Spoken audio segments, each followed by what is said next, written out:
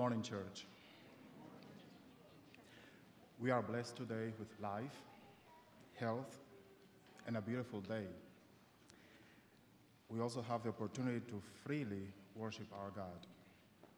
We are thankful for your presence, everyone here in the auditorium and everyone that is joining us via Facebook or YouTube. If you are visiting, thank you. Give us the opportunity to meet you at the end of the service. Before we get started, Josh has an announcement. Good morning. I just want to give a real quick plug to our book bag drive. We are going to be starting that back the last 2 years. We have raised funds and put together book bags full of supplies for the students in our community. The first year we gave out a little over 100 book bags, so we decided last year to raise up that goal and to do 200 book bags. And I think last year we ended up giving out, 225 when it was all over with. And so this year our goal is 250. So we would love to continue that. We've had great support from the congregation, not only in raising those funds, but also in putting those bags together and handing them out to the kids. And it's just been a great effort. So we're going to be starting that again. And there was a slide up. Actually, that amount that was on there is a little bit different. That should have been changed. It's going to be $30 per book bag in order to get the bag and all of the supplies. So if you would like to help out with that, if you'd like to donate for that, to go to that cause, you can either write a check, you can put that in the subject heading book bag drive, you can donate online. So however you want to do that, but we would love for you guys to continue to support that effort. We know that the people in the community have really enjoyed it. We've been able to do a lot of good things with that. So thank you. Thanks, Josh. To start our service, we read in the Bible in the book of Hebrews, chapter 4, verses 14 through 16. Hebrews, chapter 4, verses 14 through 16. Therefore, since we have a great high priest who has passed through the heavens, Jesus, the Son of God, let's hold firmly to our confession. For we do not have a high priest who cannot sympathize with our weaknesses, but one who has been tempted in all things, just as we are, yet without sin. Therefore, let's approach the throne of grace with confidence, so that we may receive mercy and find grace for help at the time of our need. Let's pray. Holy Father, you are a merciful and an awesome God. We praise you and give you thanks for everything you do for each one of us. Thanks for this beautiful day and for allowing us to gather today to worship you. Help us do everything according to your will. Remove all distractions and help us concentrate on you. We pray in the name of your Son, Jesus Christ. Amen. If it is convenient, would you stand with me for the first song?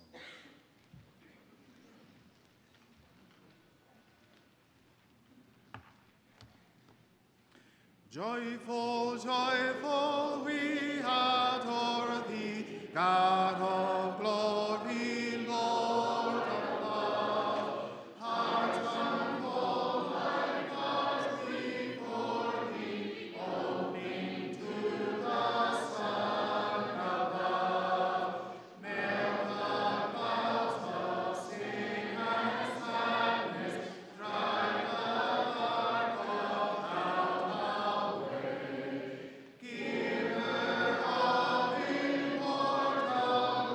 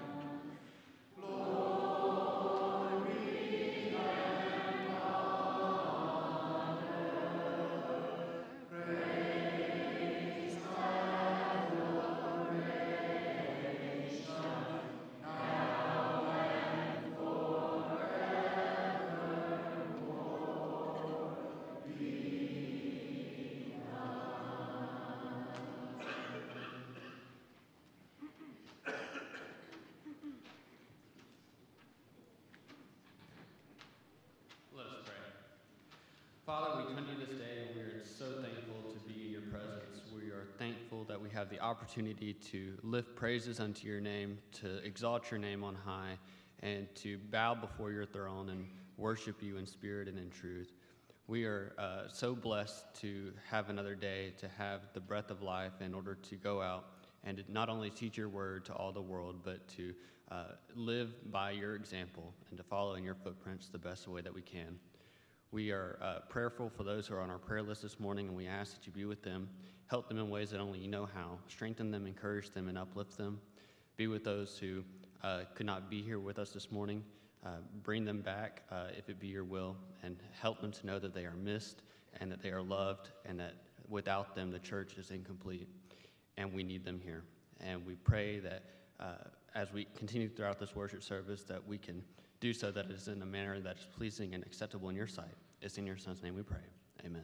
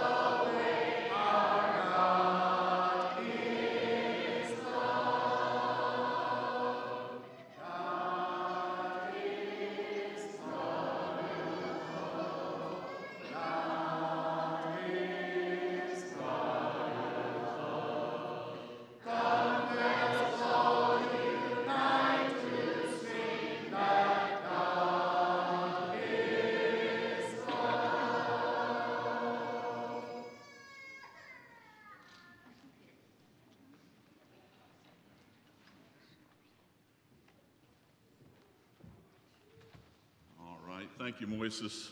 So glad to see you all today. I hope you brought your Bible with you. You can turn with me to 2 Samuel in the Old Testament, 2 Samuel chapter 9.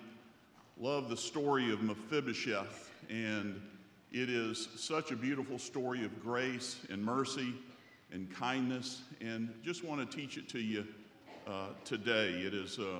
It's been a great weekend. It's been a busy weekend here at this congregation, a lot going on, and we were blessed Friday night, had a dad baptize 2 of his daughters, and Moises is going to say something about that during our announcements and introduce them. What a great Friday evening that was. And Wayne and Dana were married yesterday, and those of us that participated in that wedding were gifted with pink ties. Stand up there, Peter. And we were gifted with pink ties. And so Peter and I are available for pictures afterwards. And then the pink also just leads us right into Bridget being here, and who's having a baby. And she's having a, girl, yeah. Boy, that was a, woo, man, anymore you don't know what people are going to say.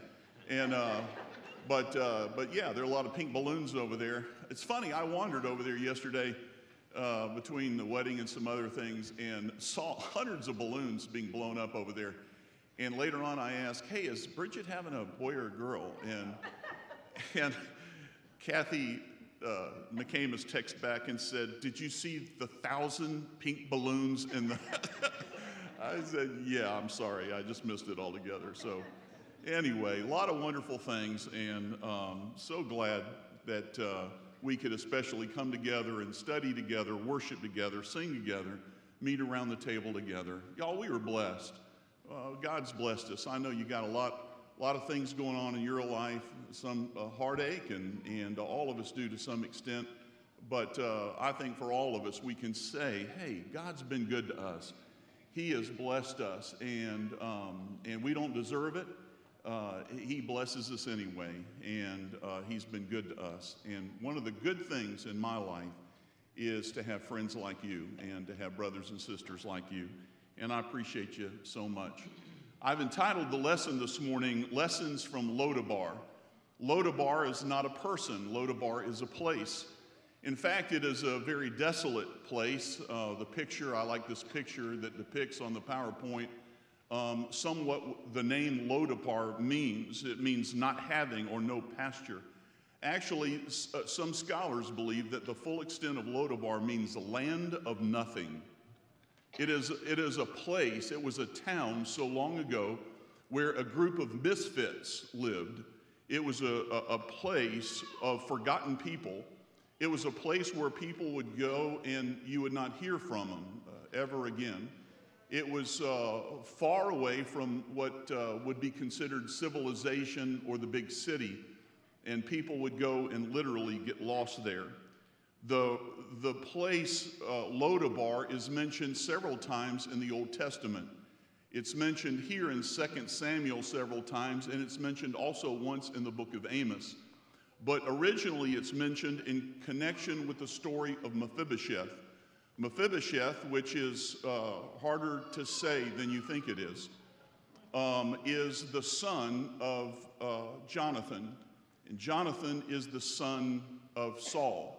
Saul is the first king of Israel before David, and this is where the story comes in, because there is a battle that takes place where Saul, Jonathan, and even his uncle are killed in a battle a long time ago, obviously in a place called Mount Gilboa.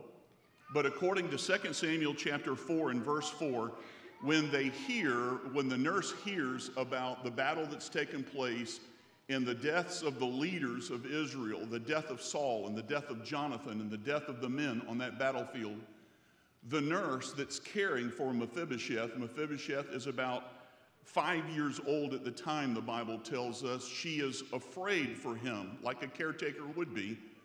She knows that next in line to the throne would be someone like Mephibosheth, a family member of Jonathan and Saul.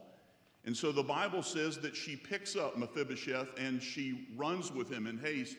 She takes him and she's taking him into safety. And when she is running with him, she drops him. She falls and probably falls on top of him. And the Bible says from that day forward, he is lame, he is crippled in both feet. And you'll see that in the earlier parts of 2 Samuel.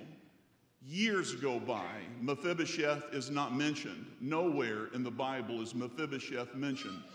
He is lost in the scripture, and he is found in 2 Samuel chapter 9 in a place called Lo Debar. And that's where our story comes in 2 Samuel chapter 9. And I want to stop right there and just say, I think this is maybe the point I want to make first in this, especially Mephibosheth, has to do with perception before I read a little bit of 2 Samuel chapter 9. I told you that Mephibosheth was dropped, and he's lame, he's crippled in both feet. And it is no fault of his own. In fact, he's dropped by someone that's entrusted to him. It's nothing more, the Bible says, is an accident. He's 5 years old when it happens, and he is living the rest of his days basically being cared for, looked after by other people. The handouts by a few others. In fact, later on, when David is in a battle, he goes back to the same household that Mephibosheth is in, and he gets some rest, he gets some help, he gets some food from the same household. So these are good people living far away, and this is where Mephibosheth finds himself for all of these years. He grows up into adulthood in Lo Debar, this land of nothing, and no one hears from him. But I want to make this point. It's not his fault. Not his fault that his dad died. It's not his fault that his dad was killed in battle. It's not his fault that someone dropped him. It's not his fault that he became crippled. It's not his fault that doctors weren't there, to the kind of doctors that would help put him back together. I think sometimes we just need to appreciate people for the fact that, hey, it may not be your fault. I mean, a lot of people carry things around, they have a lot of weight on them, and they blame themselves, or there's a lot of weight and heartache in their life, and it's because they say, well, it's me. It's obviously something I did, something that came about in my life because of me, and it may not be your fault. And I also want to say this. We have this tendency to want to blame someone. If someone is maybe a little, has less than we do, or their circumstances are less than ours, then they probably did something wrong. What is it what happened to them? Folks, it may not be their fault. It may not be their fault that the company they were working in was downsized. It may not be their fault that they were laid off. It may not be their fault that whatever is happening, there ought to be a little bit of love, right? A little bit of patience, a little bit of kindness. And so here I want to start with the story of Mephibosheth, is that it's just not his fault. And we can appreciate that. I think I love 1 Corinthians 13. In fact, I use it in most of my weddings. That love is patient, it's kind, it's not jealous, it's not boastful, it doesn't brag, it doesn't take into account a wrong suffered. I love 1 Corinthians 13. But Paul said this in verse 7, love bears all things, it believes all things, it hopes all things, it endures all things, that love never fails. In other words, love counts on the best. It expects the best. It tries to see the best in others. There's somewhat of a need for not only brotherly kindness, but love that says, hey, maybe this person is going through this difficult time not because of anything they have done on their own. I was helping my son move the other day. Kay and I were helping move, and he said, hey, I want to buy you guys lunch. And we said, yeah, you are going to buy us lunch. And so we were carrying all these heavy things around and so forth, and we're going to this place. We're just dead tired. And as we're going into this place, there's this man playing, it's like this electric violin in front of this restaurant. And as we walked in, you could see his wife and a little girl in a stroller, and he's playing, and he's got a sign that is asking for some kind of help. And people just, I kind of watch people's reaction to him and to what was going on.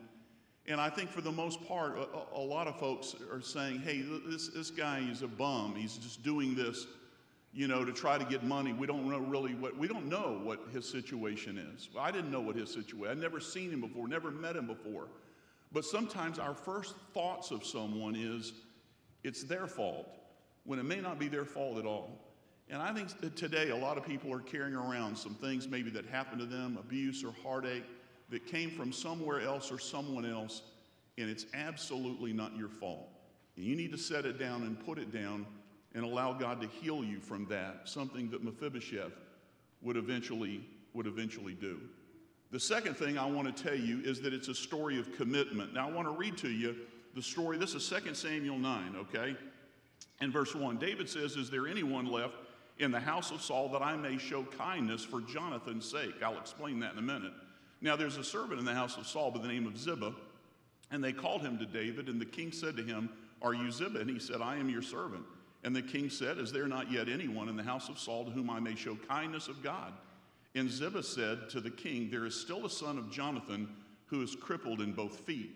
And so the king said, "Where is he?" And Ziba said to the king, "Behold, he is in the house of Machir, the son of Amiel, in Lo Debar." And the king David sent and brought him to the house from the house of Machir, the son of Amiel, from Lo Debar. And Mephibosheth, the son of Jonathan, the son of Saul, came to David, and he fell on his face and prostrated himself.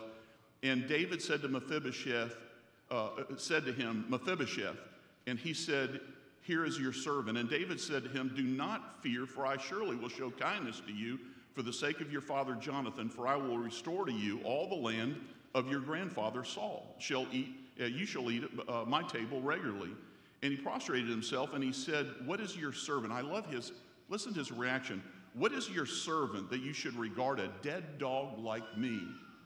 When a lot of bad stuff happens to you, you don't think very much of yourself.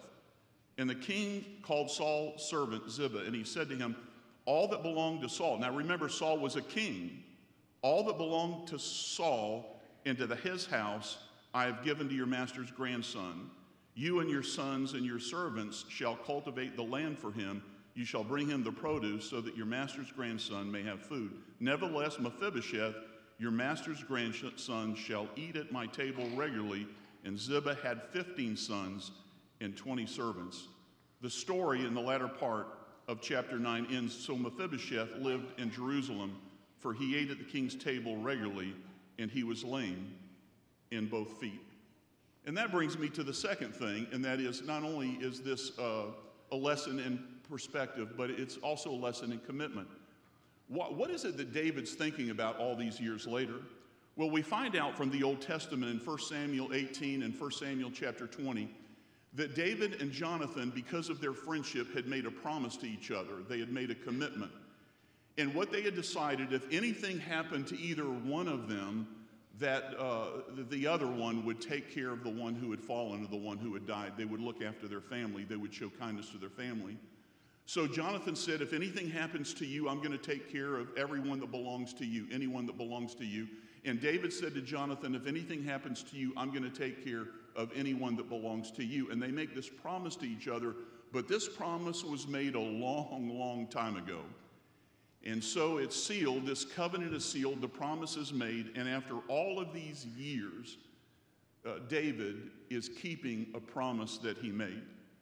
Carol Burnett, the great comedian and singer, tells a story about a time when she was in college and she was singing and she was in this play, and some really famous, very wealthy man came up to her and he said, "Hey, what do you want to do with your life?" And she said, "Well, I want to go to New York and I want to be in these musicals."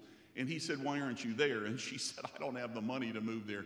I'm trying to save up the money and I want to go." And he said, "I'm going to give you the money to go, but you need to make 2 promises to me." And she said, "All right." He said, "Number 1 is you'll never tell anyone who did this. Never tell anyone my name who gave you this money. And the second promise is that when you become famous, and you will become famous, you will do this for someone else, and you will help other people just like you that are struggling." Carol Burnett said, "I spent all of my life, and I kept both of those promises. I never told anyone who that man was, and I helped people all of my life." I love the story about a man by the name of Colonel Earl Woods. Colonel Earl Woods fought in Vietnam a lot like my dad did, and some of your dads, or maybe even some of you sitting in here. And Earl Woods became friends with some South Vietnamese soldiers, one in particular, a colonel. And this colonel, this South Vietnamese soldier, saved Colonel Wood's life. And they became very good friends. I don't know if I'm saying his name right, but it was Vong Poon.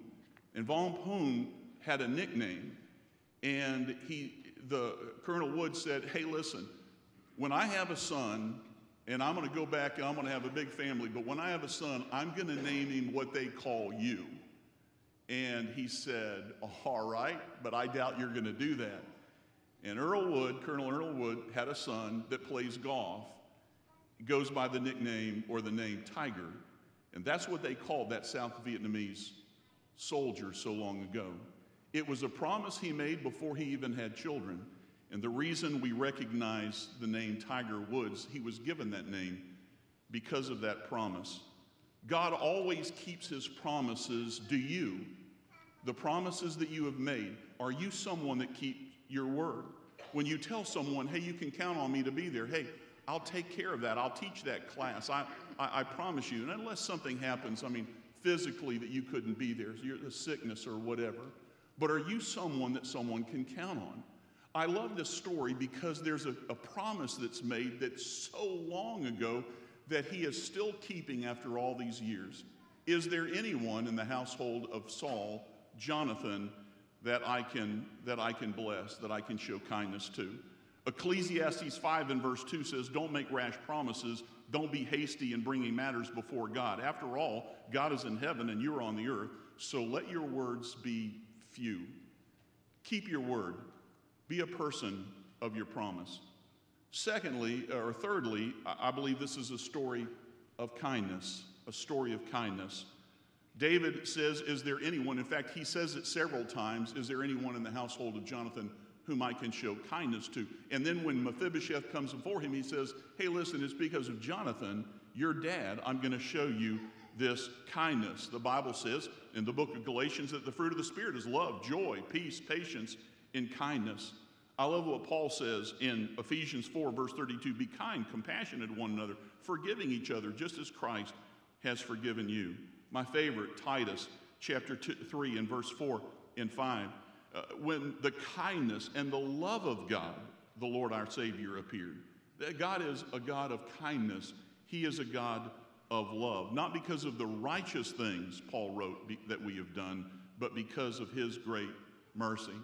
Now, some folks in here are old enough to remember, back in the 80s and the 90s, there was a business called Blockbuster. And Blockbuster did something, you rented tapes from them. They're called VHS tapes.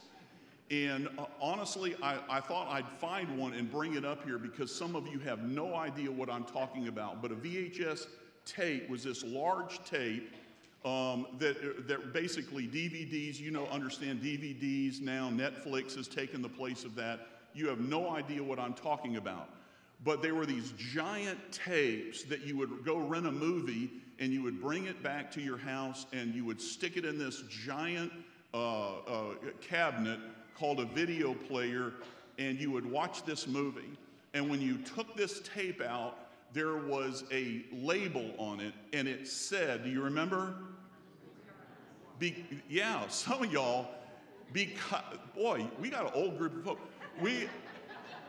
Listen, we were so self-absorbed in the 80s and the 90s that we had to be told that it was kind to rewind. So we even went back in the store like, hey, I rewound this. Like that was a really big deal. They even made t-shirts that said, be kind, rewind on it. Because our kindness was just rewinding a videotape, which, by the way, was a hassle, and why a lot of people brought it back into the store and said they didn't have time to rewind it because it took about 30 minutes to rewind. I say all that to say is that kindness, we said, well, listen, I'm kind to people. I borrowed their lawnmower and gave it back to them. I didn't take it. Our level of kindness, in a self-absorbed world has gotten really minuscule. What is kindness to you? David said, I'm going to show kindness to the household of Saul. Now, I want to remind you, this is a guy that tried to kill David. This is a guy that tried to run a spear through David. He was jealous of David. Remember, the women sang songs about, David, he kills his 10,000. Saul, he kills his thousands. It wasn't like they didn't sing about Saul. He was so jealous of David, he tried to kill him on several. So this is someone that hated David, and yet he had made a promise to his friend Jonathan, the son of Saul, and because of that promise, he was going to keep this kindness. It's interesting. When kindness is shown, it's almost a rarity anymore, isn't it? When someone goes out of their way to do something kind for you, or you do something kind for someone, they look at you like, hey, what's your angle? What are you trying to pull on me? What do you want out of this? Kind of funny. There's this group called Improv Everywhere, and it's this improvisation group, and they travel around and they try to do these acts of kindness. And one of the things they do is they show up at airports, and they get a crowd of people together, and they show up at airports, and they go to where these taxi drivers and limo drivers are, and they look at the sign they're holding up, and the sign says, welcome home, Kevin, or, Mr., whoever it is, they're picking up a ride. They brought posters with them, and they write that name on them, and they gather around this taxi cab driver or this limo driver, and these like 50 or so people welcome back a total stranger. They have no idea who they are. And when this person approaches, they start cheering, and they give them balloons and candy. And they at first they're like, what in the world is going on? And then they feel like so overwhelmed that someone would welcome them home, because we don't even do that anymore. It's interesting, acts of kindness. We have a kindness day now. There's a push for random acts of kindness in our world because it's so rare.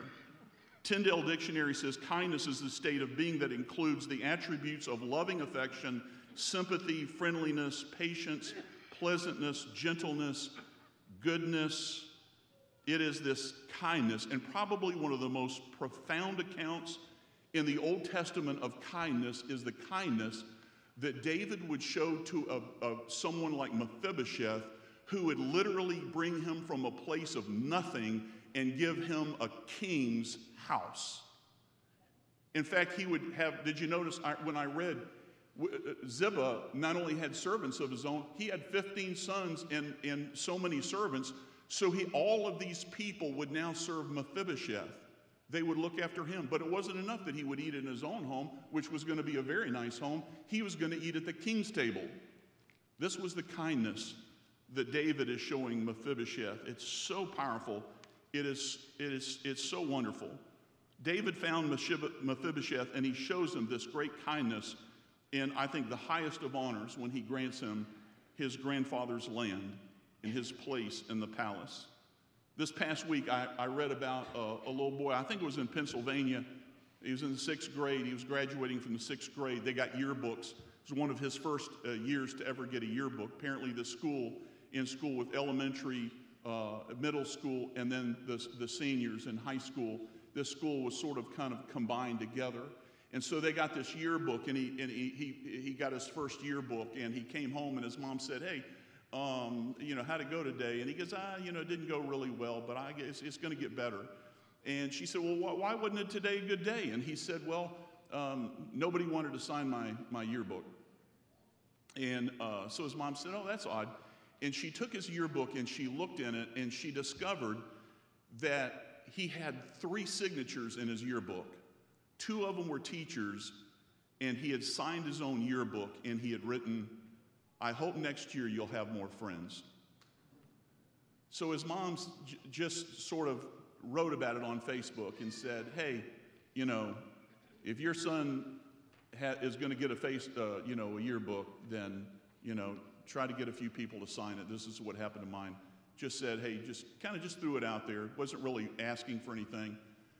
But one of the seniors and another junior in this high school saw what happened to this kid. And not unbeknownst to either one of them, each one of them, a junior and a senior, decided to get their own groups of people and go sign this kid's yearbook the next day. And so all of these upperclassmen, and there's pictures. He asked people to take pictures because these good-looking cheerleaders came and signed his yearbook. And these guys on the football team came in and signed his yearbook. And then people in his class that had refused to sign his yearbook decided it wouldn't be a bad thing to sign his yearbook. I know y'all, to some of you hearing this, it sounds like such a trivial thing. But I'm telling you, a little bit of kindness goes a long way anymore. And you have no idea who is on the edge. You have no idea how defeated some people are that you will meet in life, and how your word of encouragement, your act of kindness will go a long way. It was an act of kindness. And here's the last thing. It was an act of grace.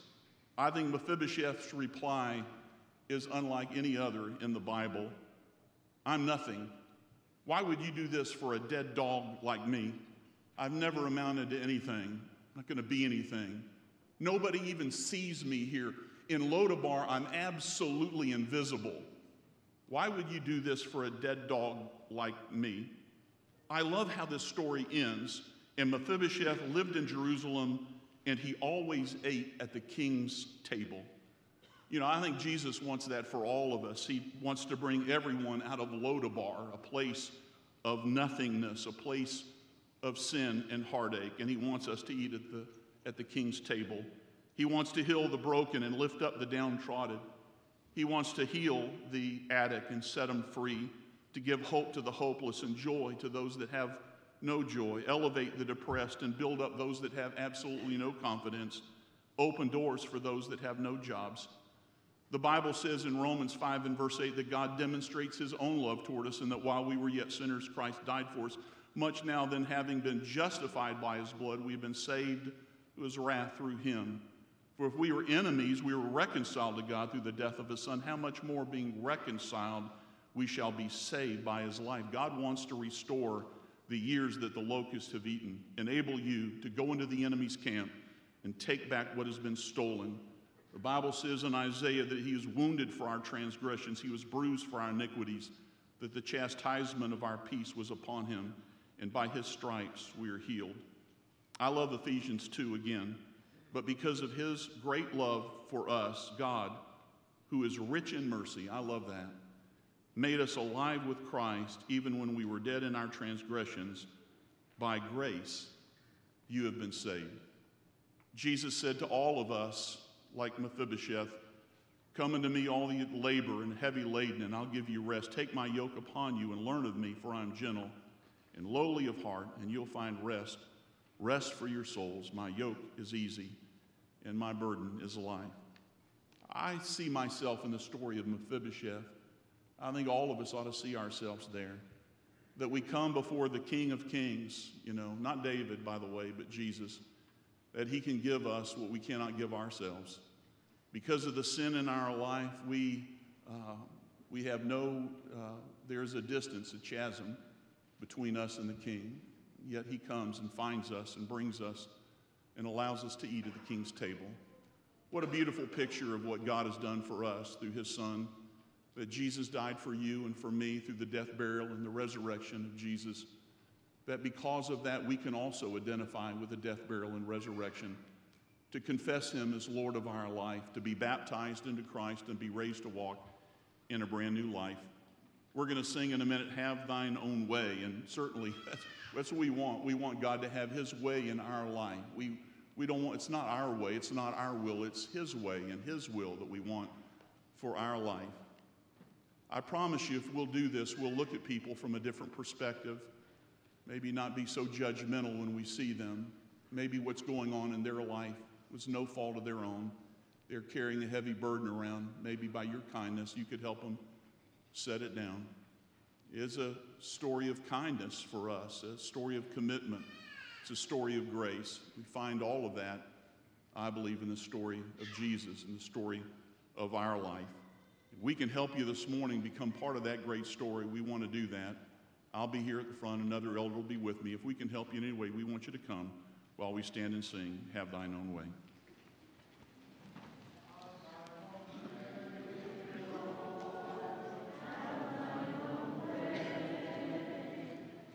Have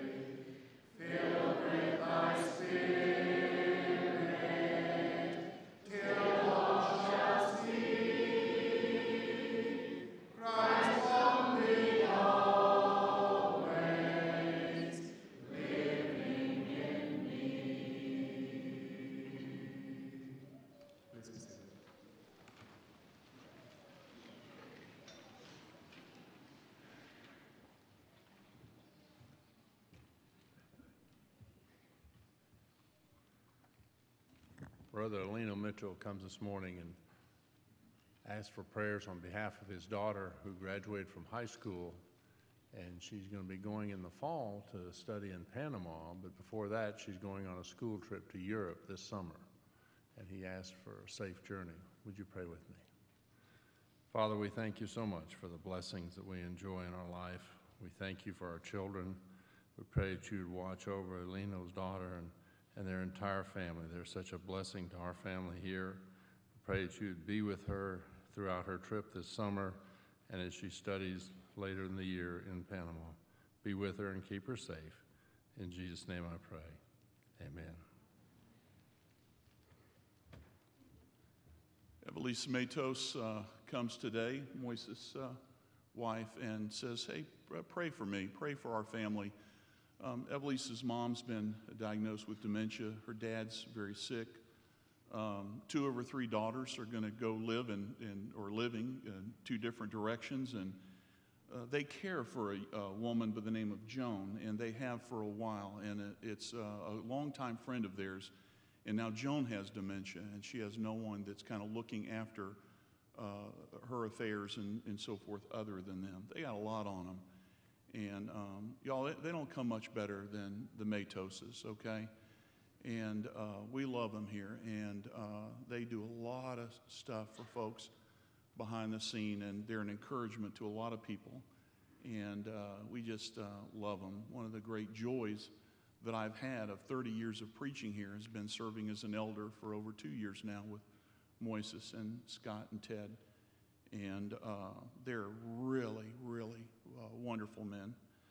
I want to pray for them. Father, thank you today for your love. We thank you for the Matos family, and just ask that you bless them, give them good wisdom as they continue to make choices, help them lift up their family.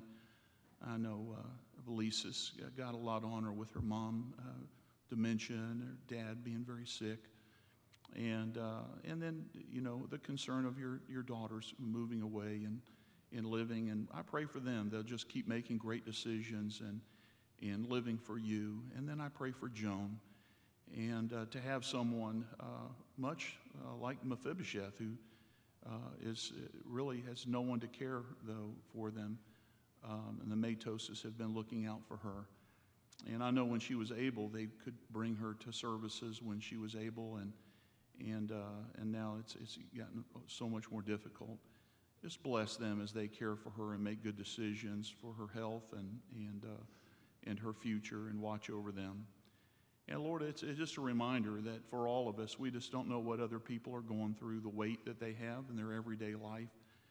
And we want to thank you for helping us get through day by day, blessing us. There's some folks sitting in here they got a financial burden or a relationship burden. They're going through a tough time in their home and their marriage. It's folks going through maybe a difficult time on their job. Just help lift that burden, strengthen them, and bless them, Lord. Remind them today how valuable they are and how loved they are by you. In Jesus' name we pray. Amen.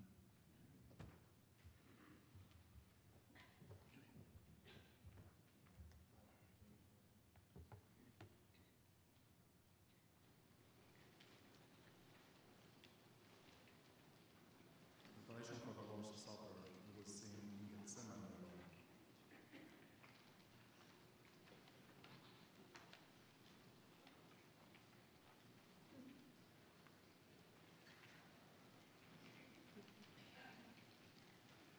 You may need to pick your song groups.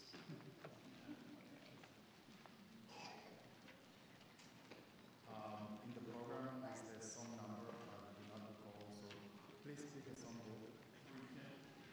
310, 310.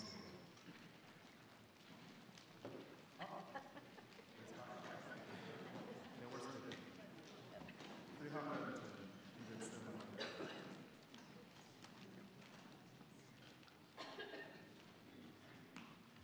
Oh, what wondrous love I see, creation for you and me. By the one who gave us all.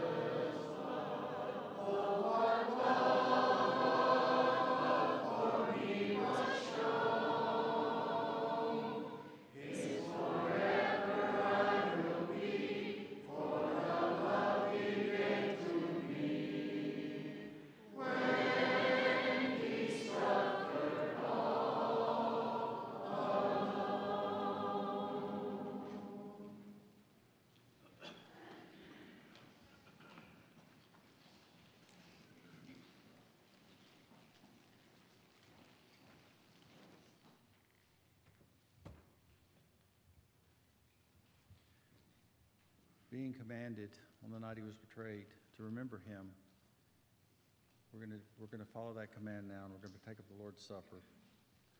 The bread he gave, which represents his body that was given to us, and then the blood he shed on the cross at Calvary so that we could have forgiveness of all our sins. Would you pray with me, please?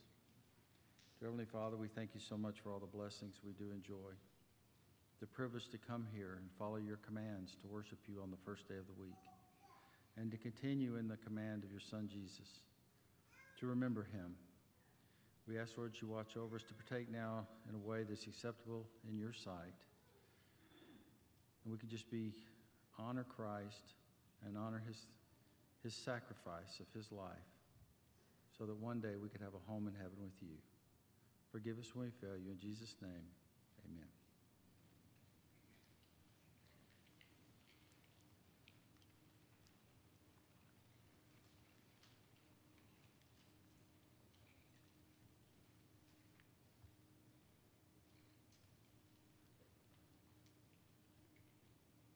Let's continue in prayer.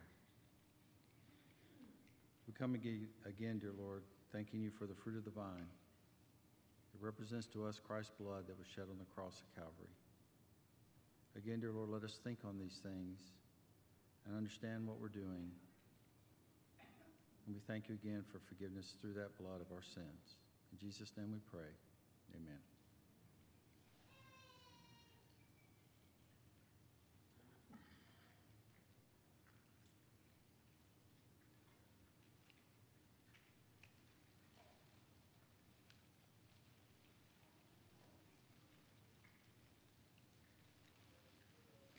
That concludes the Lord's Supper.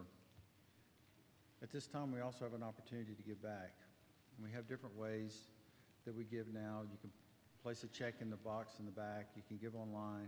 The main thing is that we're cheerful givers, and that we're willing to take of what the Lord's blessed us with and give back so that the cause of Christ can be spread in our mission field, and that the work here at Snellville can be done. Let's pray together again. Most righteous Heavenly Father, we can't thank you enough for watching over us, taking care of us, providing more than our everyday need. We know, dear Lord, we go through difficult times, but in the big scheme of things, we know you're in control. And we ask you bless the funds that are given this week, that they may serve the cause of Christ and the word may be spread in our mission field. The kingdom may be glorified, Christ may be glorified, and the church may grow. Forgive us again, dear Lord, when we fail you. Help us do what's right in your sight. In Jesus' name, amen.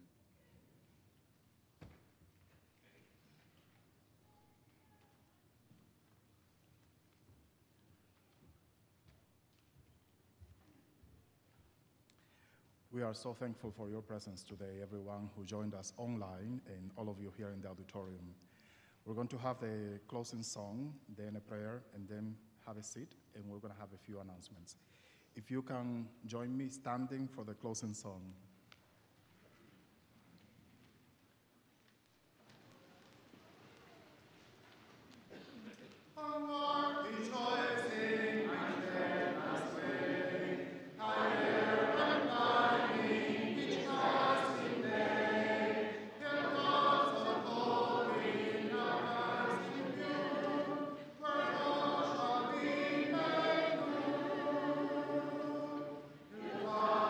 Glory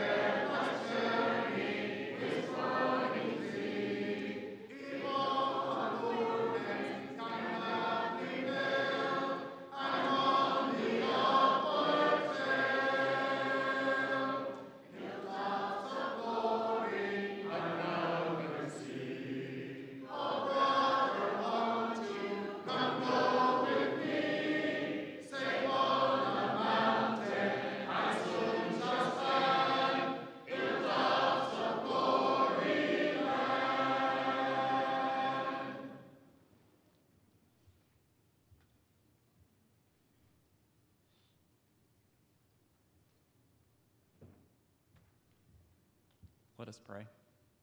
Dear God, we thank you for this beautiful day we've had to come worship you, to sing praises in your name. We just thank you for this opportunity. We hope that it's been good. We ask that you be with those that are in need, those that have been mentioned, that you'll wrap your loving arms around them and just comfort them in the ways they needed. We ask that you be with us as we leave here. Keep us safe. Bring us back. In Jesus' name, amen.